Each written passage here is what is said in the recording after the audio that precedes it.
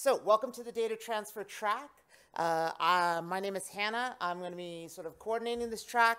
We have some amazing talks today. I'm going to start off just sort of like trying to lay some groundwork for the stuff that's about to come. Just give us some opening thoughts as we enter the day.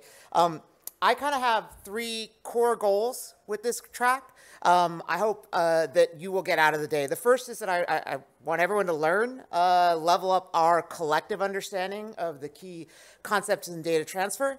The second is I want to give some folks who've done some amazing work a chance to showcase and demonstrate the state of the art and get you excited about the world of data transfer on IPFS. And finally, I want us all to do a little bit of reflection, trying to identify common goals, pain points, and just improve our process as a development community working to make IPFS awesome, and particularly in the area of data transfer. So those are our 3 core goals, but I want to hear your goals. So I would love it.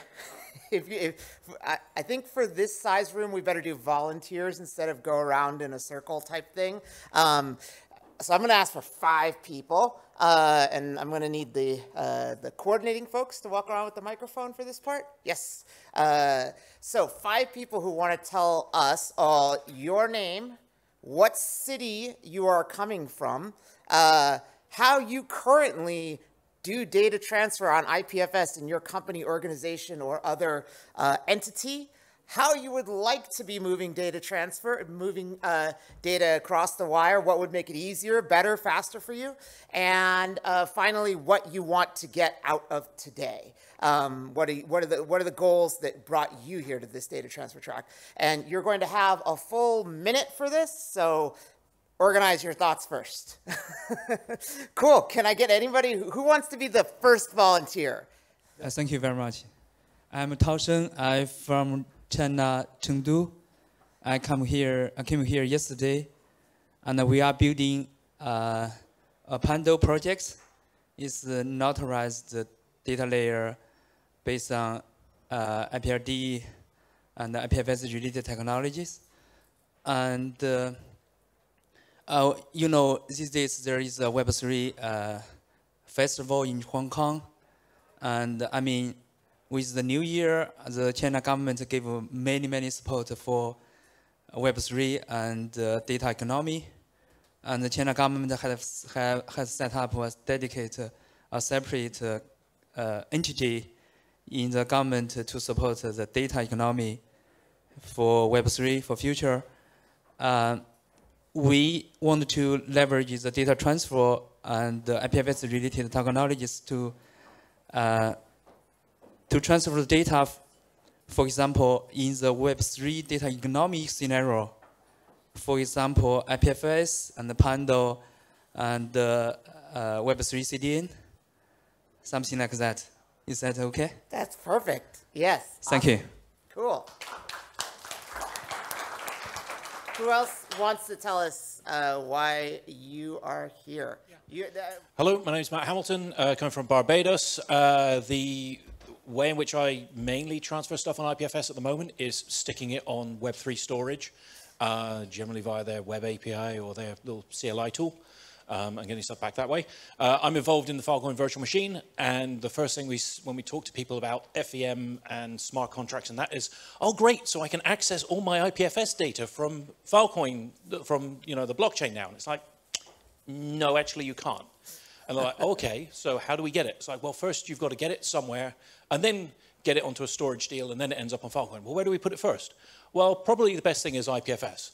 So really, I'm here to kind of find out about all of the other different ways in which people are getting data onto IPFS first, almost as like a staging area, and then archiving it, so to speak, onto Filecoin. So I'm interested in the myriad of different ways in which people are doing that.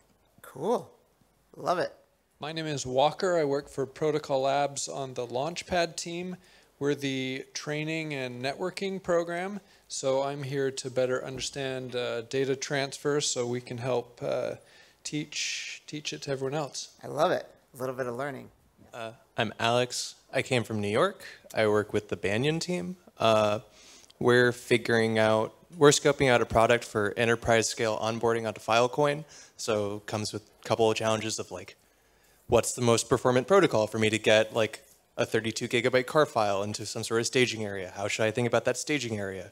Like, what types of protocols should I participate, or like how should I index these car files? Like, so I'm just trying to like think like, what are good tools to help me, solve for this use case, and what are good protocols for me to like make something that's like performant and very robust. So looking forward to learning about that. Love it. Hi, I'm Arsh from Mumbai, India, and I am super excited to hear about how IDO is so fast. So that's one of the motivations, is the protocol, to understand what they have built. Yes. Cool. Okay. Thank you to our volunteers. Excited to hear that we have folks coming from lots of different places and with lots of different goals. I really like that a lot of folks are here to learn not just about the latest, greatest, but also like, how do I actually use this? That seems exciting, and hopefully we'll be able to answer your questions during the day. I'm going to give you a very brief sort of overview of the stuff we're going to be talking about today, and the sort of sections of the day. They're vaguely organized conceptually. In the morning, we're going to be kind of looking at some state-of-the-art stuff. We've got to talk about the awesome IRO BOW protocol. I don't know if BOW is the name of the protocol, but I'm calling it that. Yes. Okay, cool. And then we have another talk about carpool. Then we'll have lunch. And then in the first half of the afternoon, we have a couple more like exciting new projects. I'm going to talk to you all a little bit about Lassie. And then Jeropo is going to be talking to us about the Rapide program. These are both clients that work on retrieving your data quickly.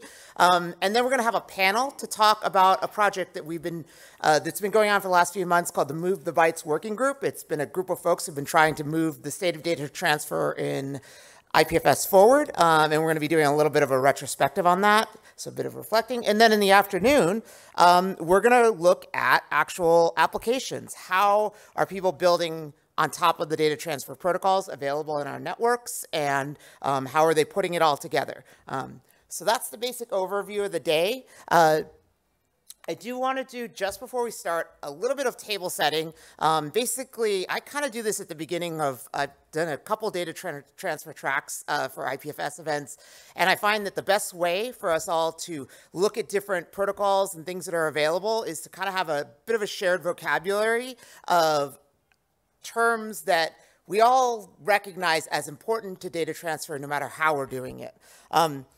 First thing I just want to tell you about, make sure everyone knows, is just a couple of existing protocols. BitSwap is sort of the original IPFS data transfer protocol. It's now, I think, almost 10 years old. I don't know if it's quite that old, but it's approaching a decade old. It moves blocks over libp2p, and almost everyone hates it. So that's, that's exciting things about BitSwap. I also want to tell you about another protocol, sort of the second protocol in IPFS. It is called GraphSync. It was written after BitSwap. Unlike BitSwap, GraphSync moves entire DAGs at once. You express your requests in terms of whole, essentially DAG. DAG means directed acyclic graph. Whole groups of blocks that you want to move over the wire, and you send it to servers, and they send it back to you. It is pretty widely used in Filecoin retrieval, and everyone hates it. So it's our second protocol. They're actually both really awesome protocols, but they get not a lot of love, a lot of other feelings. So concept that I want everyone to have in their heads is the concept of multi-party data transfer.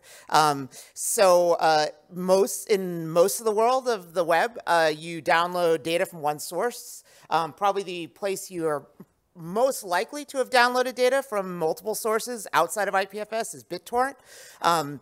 And our content addressing sort of like core of IPFS enables us to download content from many sources at once. We always have the ability, the potential of doing that. And how data transfer protocols do or don't tackle the question of multi-party is an interesting one to have in mind. Another next concept is a thing called incremental verifiability. I just think of this as you download things, you should figure out if you're getting what you expected. Again, content addressing allows us to verify the data we get, regardless of the source we get it from. And we should be doing it ideally as we transfer incrementally. So we're not putting, I don't know, 10 gigs on a user's hard drive before we ask if it's the right data.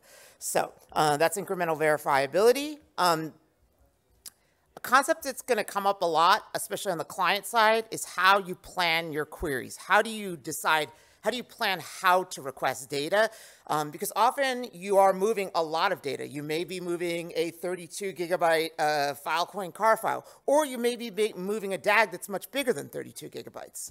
And how are you going to plan how to get that in one or multiple requests? How are you going to find it? How are you going to potentially split it up among multiple parties? How do you avoid duplicate data if you're using multiple parties? And how do you effectively utilize local caches? So this is the sort of query, how do you plan a query for data?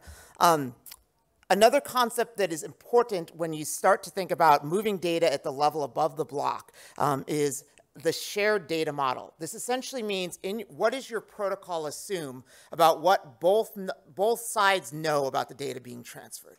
So essentially, especially so as an example, with like GraphSync, you're moving DAGs of data. That means that both sides of the data transfer have to be able to understand and interpret the data at the DAG level. And so that actually can introduce a lot of complexity, especially as you have protocols that move data with a higher level of conceptual understanding about that data. One other thing to just think about as you hear about protocols is how are they handling all the standard concerns for the server side?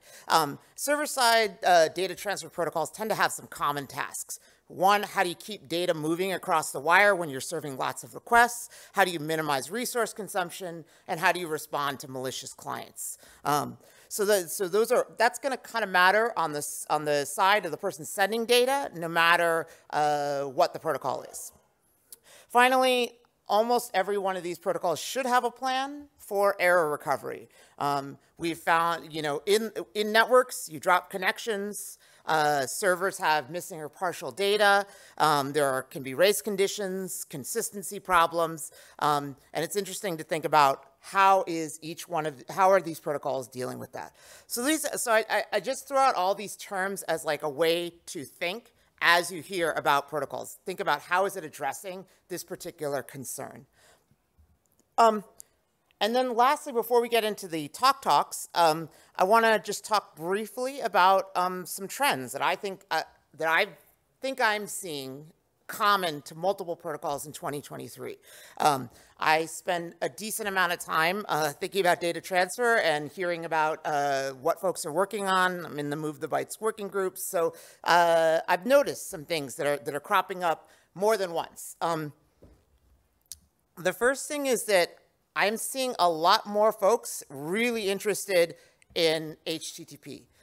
When we started building IPFS, there was an assumption that we had to build from the ground up with a new networking stack. And as time goes on, you're starting to see more folks think maybe we don't need to deal with data transfer at the network protocol level, and more we need to think about at the, API design level. Essentially, how do you work with existing protocols like HTTP to move data quickly over the wire in a content address context? Another thing that I've seen from a couple folks, this isn't a universal trend, but it is something that I've seen from a lot of folks, is a desire to just deal with the lowest level concepts in our ecosystem, blocks and SIDs. I've noticed that a lot of folks who are thinking about moving large amounts of data fast want to sort of do away with needing to understand at the protocol level about anything other than the block and blobs of bytes. Essentially, it's like we're all going back to BitSwap, as maybe it wasn't the wrong idea to begin with. So, so this is. I want to be clear that this is not universal, and I see other folks who are actually getting greater greater value out of higher level protocols, but this is something I've seen from a few different places where people just want to deal with blocks because blocks are simple. Cool. One final thing, because you're going to hear a couple talks about this today, is the concept of multi-protocol clients. Something like at various points in the development of our ecosystem, we've had this idea of like, well, if we just build the one like protocol that like was super awesome and handled every case in just the perfect way, and we got every single person in the ecosystem to adopt it, then we could have fast data transfer. And you can see that actually, when you look at that like IPFS principles, they're actually pretty clear that like the transport shouldn't matter that much. And that opens up the question of how do you build smart clients? Clients that can speak more than one data transfer protocol to get data. And that's something that I'm seeing more people start to think about, well, maybe we need to not look for the perfect protocol, and we need to start thinking about how do we work with the many protocols with different strengths that we have to get our data quickly. So yeah, those are some stuff I've seen. I think this is the last slide that I have, and then I'm going to hand it over to our first speaker, just to cover just some things that have happened in the last year. If you haven't been like involved in the IPFS ecosystem for a long time, the last year has been a really interesting period for, I think, data transfer and for a lot of things in IPFS, starting with IPFS thing, because I think it was sort of a moment a year ago when we met, where a lot of folks kind of were like acknowledging as a group for the first time that the things that we had built, the things we had built so far needed some work, and we needed to think about how we can do things better. So that was we met about a year ago in Iceland, and we talked about all the protocols and why people hate them and how we could do a better job. In November, there was IPFS Camp, and that was sort of another larger group discussion about data transfer, and out of that came the Move the Bytes working group. Move the Bytes began with the goal of replacing BitSwap in 4 months, and we started meeting bi-weekly in November of 2022. We shared a bunch of knowledge. We saw some awesome protocols develop. Many of these you'll see today. We have not replaced BitSwap in 4 months. I always thought that was a little ambitious, but we are making some awesome headway. And then I thought it was another pretty interesting event for data transfer in IPFS was number 0 sort of starting over and attempting a complete rewrite of IPFS to try to attack data transfer at a more fundamental level with a ground-up rewrite. And that actually is a great segue to our first speaker, Rudiger, who is going to talk to you about the awesome data transfer that they have built in IRO. So.